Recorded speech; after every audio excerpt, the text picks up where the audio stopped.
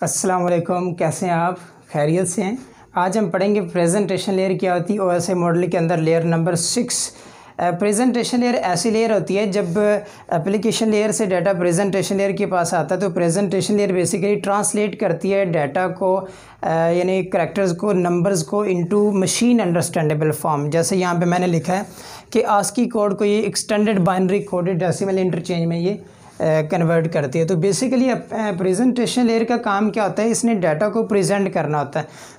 जब आप application layer के थ्रू यानी किसी गूगल क्रोम से या मोज़िला फायरफॉक्स से या स्काइप के थ्रू या किसी भी वेब एप्लीकेशन से यानी नेटवर्क एप्लीकेशन के थ्रू आप एप्लीकेशन लेयर के थ्रू इंटरनेट से सर्विसेज लेने की कोशिश कर रहे होते हैं, तो बेसिकली डाटा आपके सामने किस फॉर्म में आता है, किस फॉर्मेट में आता है, किस तरीके से आपके सामने रिप्रेजेंट किया जाता है, ये प्रेजेंटेशन लेयर का ही काम होता है। जैसे फॉर एग्जांपल आप जब यूट्यूब चला रहे होते हैं तो यूट्यूब जब चलाते हैं तो सामने आपके सामने पेज खुलता है या आपके सामने वीडियो चल रही होती है, तो ये प्रेजेंटेशन लेयर का ही काम होता है कि आपके सामने वीडियो किस फॉर्म में, किस फॉर्मेट में है, किस तरीके से चलनी है, कैसे डाटा आपके सामने प्रेजेंट होगा। तो प्रेजेंटेशन लेयर का ये बहुत इंपॉर्टेंट काम है कि इसने डाटा को आपके सामने प्रेजेंट करना होता है।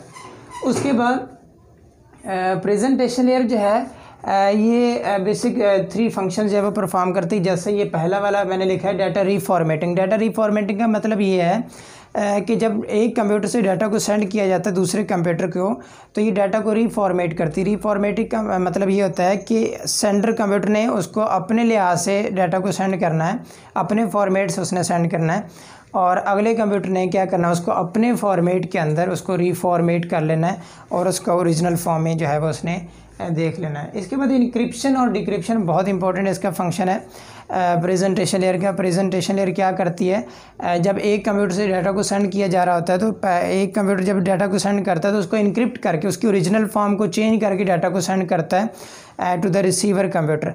जब रिसीवर कंप्यूटर के पास जाता है डाटा तो रिसीवर कंप्यूटर क्या करता है, उसको डीक्रिप्ट कर लेता है, यानी उसको उसकी ओरिजिनल फॉर्म में कन्वर्ट कर लेता है। इसको इनक्रिप्शन या डिक्रिप्शन बोलते हैं।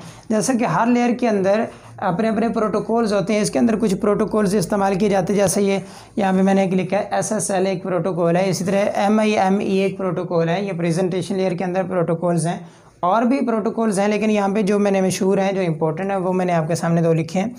SSL प्रोटोकॉल ऐसा होता है, सिक्योर सॉकेट लेयर प्रोटोकॉल है। ये ऐसा प्रोटोकॉल है जो इनक्रिप्शन या डिक्रिप्शन कर रहा होता है, तो ये हमारे पास SSL प्रोटोकॉल है हमारे पास। इसी तरह बेसिकली जो प्रेजेंटेशन लेयर होती है ये आपको बताती है कि डाटा किस फॉर्मेट में पढ़ा जाएगा।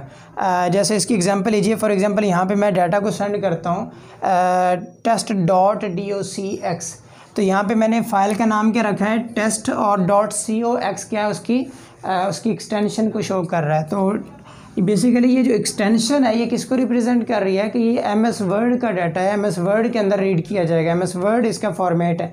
यानी प्रेजेंटेशन है आपको फॉर्मेट बताती है कि किस फॉर्मेट में डाटा को रीड किया जाएगा। इसी तरह .ppt ये किसको रिप्रेजेंट करती है कि डाटा जो है यानी टेस्ट नाम की जो फाइल है ये किस में पढ़ी जाएगी, इसका फॉर्मेट क्या है। .ppt शो कर रहा है कि ये पावर पॉइंट की फ़ाइल है, पावर पॉइंट के अंदर इसको पढ़ा जाएगा।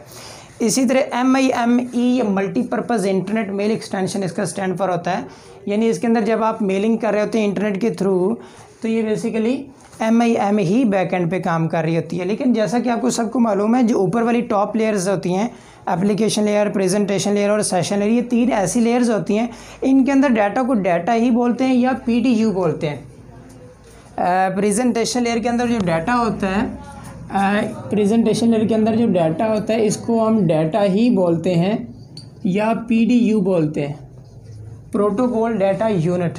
इसके अंदर डाटा ही रहता है। ये ऊपर वाली 3 जो लेयर्स होती हैं उनको हम क्या बोलते हैं, डेस्कटॉप लेयर्स या सॉफ्टवेयर लेयर्स या अपर लेयर्स। ये बहुत ही इंपॉर्टेंट बात आपने याद रखनी है। उसके बाद यहाँ पे नेक्स्ट पॉइंट की अगर हम बात करें, कंप्रेशन। प्रेजेंटेशन लेयर ने क्या करना होता है, लार्ज अमाउंट ऑफ डाटा को कंप्रेस कर देना होता है into small amount of data. इसका बेसिक काम ये भी है कि इसने डाटा को कंप्रेस करके आगे जो है वो सेंड करना होता है from one computer to another.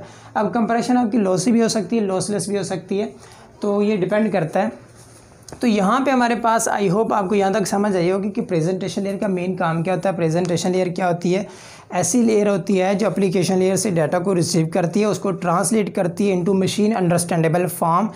यानी जैसे मैंने एग्जांपल दी आस्की कोड को extended binary coded decimal interchange में चेंज में किया जाता है इसके अंदर। उसके बाद प्रेजेंटेशन लेयर के बेसिक का फंक्शंस क्या हैं? डाटा रिफॉर्मेटिंग करना, एनक्रिप्शन डिक्रिप्शन करना, कंप्रेशन करना, और इसके अंदर प्रोटोकॉल्स मैंने आपको एक दो बताए। और भी प्रोटोकॉल्स होते हैं, जितने भी लेयर्स हैं हर एक के अपने अपने प्रोटोकॉल्स होते हैं। प्रोटोकॉल्स क्या होते हैं? सेट ऑफ रूल्स होते हैं, जिन रूल्स को फॉलो करते हुए, जिन रूल्स को अडॉप्ट करते हुए डाटा को सेंड या रिसीव किया जाता है between different computers, between different devices. तो आई होप आपको यहाँ तक समझ आई होगी। ये था आज के लेक्चर जो मैंने प्रेजेंटेशन लेयर जो कि सिक्स्थ लेयर है OSI मॉडल के अंदर, ये मैंने आपको समझाई। आई होप आपको ये समझ आई होगी। अगर आपको ये समझ आई है, आप इस वीडियो के नीचे जाएं, आपको एक रेड बटन नज़र आ रहा होगा, वो सब्सक्राइब का है, आप उसको सब्सक्राइब ज़रूर कीजिए। और साथ ही राइट साइड पे आपको बेल आइकन नज़र आ रहा होगा, उसको भी दबा दीजिए यार, कोई फ़र्क नहीं पड़ने वाला आपको, ताकि मेरे आने वाली जो वीडियोज़ हैं उनका नोटिफिकेशन आपको मिलता रहे। Thank you so much, bye bye.